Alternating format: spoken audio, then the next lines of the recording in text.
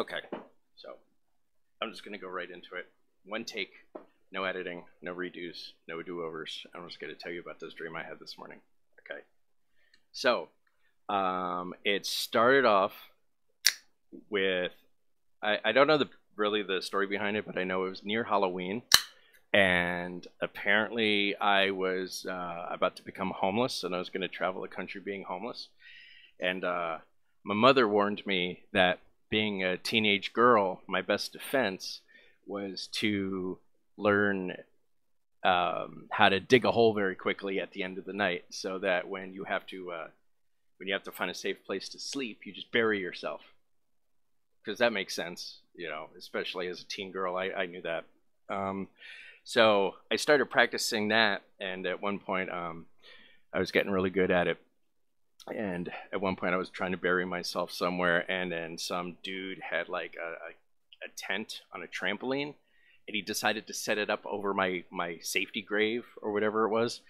And my attempts of throwing sock puppet monkeys at him was not persuading him to leave. So I got really mad and I left. And my buddies were all like, so I decided I'm going to go ahead and go relax by going to historical downtown Cranford, New Jersey. This was the Cranford of 1995. So this was around the same time the town clock, which never worked well, was there, but the massive multi-use structure that was ACVS and a parking deck wasn't there yet, so it was still kind of idyllic. So I showed up there, and of course it's like a reason all restaurants with all those patio seatings, and it's near the holidays, so everyone's partying, and it's all like white people partying, so they're all dressed in sombreros and doing shots of tequila and dumb shit like that.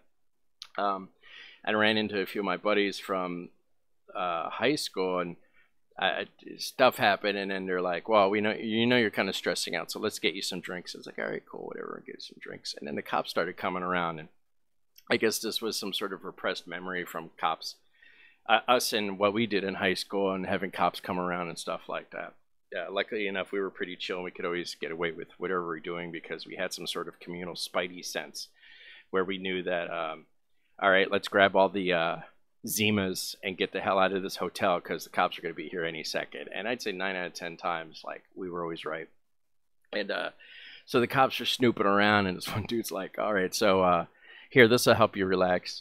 He hands me an edible, and the edible was one of those little Japanese snack cakes where it's like a gelatin, like a ball of gelatin with a yellow yolk in it, so it looked like a candied raw egg. And I'm like, oh yeah, you did better. And of course, my lizard brain while I'm sleeping is like, don't eat the whole thing. So I take like a bite out of it, and it breaks, and it gets all over the place, and I got this goo or whatnot, and the cops see me, and I'm like, oh, we gotta go. And they're like, yeah, you gotta go, especially with your spiky leather jacket, because apparently, even though I'm a teen girl who's gonna be homeless in a few days, I still have my spiky jacket. And so they're like, come on, we gotta go. And we try to leave, and we walk down some suburban street with a bunch of homes. It's like stuff's starting to get weird now, right? Is it yet, or is it just like a normal Tuesday? Okay, so it hit weird. So we're walking down the street with me and my buddies, and the cops are like following us, and we're like, dude, we got to get out of here. You got to ditch the jacket. We got to get rid of you. Like, they're always talking, we have to get rid of you because you're the one who's going to get in trouble because you're about to travel the country and be homeless. And so they take my jacket, and then the cops show up, and they're like, we're going to pull you over for suspicion of drunk driving, and we weren't even driving yet. We didn't get into our cars. So the cops are all like, well, you better get into your cars and follow us then. So we get into our cars. We drive like a few blocks down the street and pull up into this mini mall thing where there was a Hasidic Jew restaurant running late at night.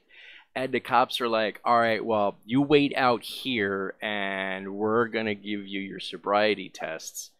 And then they went inside with some of the dudes, and they weren't coming out, and we're all kind of standing there like, I don't think this is, like, it obviously was some sort of shady whatever going on. So, like, then I guess some guy came out of the building. this relates. Like, there's a reason why I'm telling you some of these details. So this like dude comes out and he looks like who's that that cross-eyed child toucher from Bam Margera's show? It was like Don Corleone or Don Vito or something. So he comes out, you know, and he's dressed like a 3%er, which makes no sense to me because Muslims and Hasidim don't usually run businesses together. And he's like, "Oh yeah, let me show you this trick," and he pisses himself. I guess he was trying to distract us from leaving or something like that. And I'm like, this isn't any good. And then we're like, dude, you're bizarre. You need to get the hell out of here. And then next thing you know, like I'm freaking out, so I start pulling out cigarettes to smoke them. And like, it was one of those like bags of holding cigarette packs where you pull out a few and like your friends take a few and you just keep going and keep going. Like it would never run out of cigarettes. And I'm trying to smoke them, and as I'm smoking them, they're like turning into these weird like sage bush things. And then all the bushes in front of the business turn into the same sort of bush.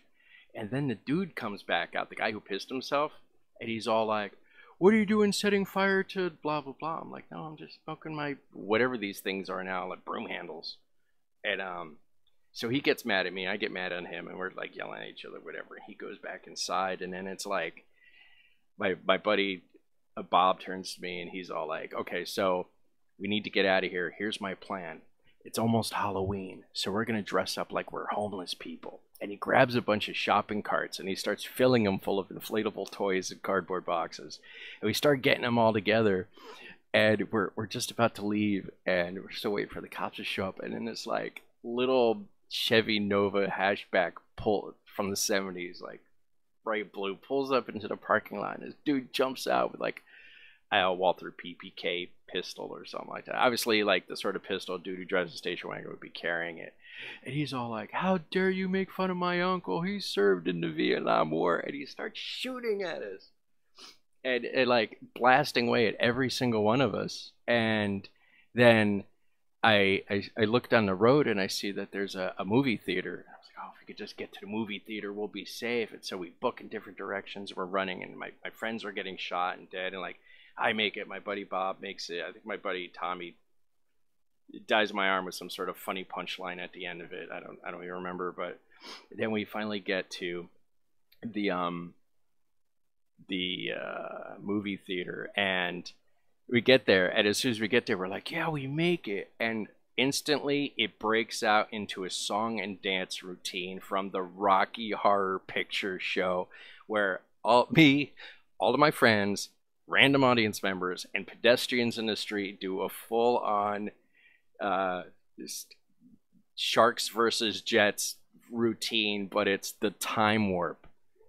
And everyone is shocked and freaked out because I happen to know what I was doing. I was like the lead singer and choreographer for the whole thing. And yeah, so I should probably like not eat pizza right before I go to bed.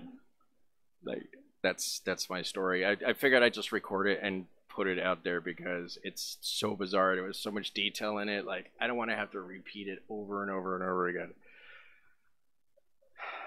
It's crazy the way the mind works when you're dreaming, that you can fill in so many details like that. Because like I did have people in the dream. I guess the story's boring now because we're going to talk about it, but like all the details in the dream, a lot of it is based off of my memories, like my friends and the town and stuff like that. But also there was like, I didn't recognize anyone in the dance troupe.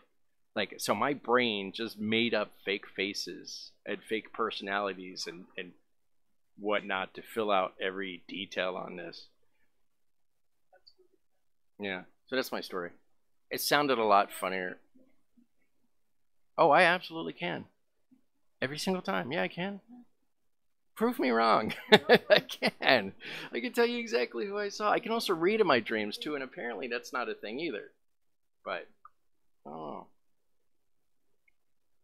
all I know is yeah, don't do drugs, kids. Don't do drugs.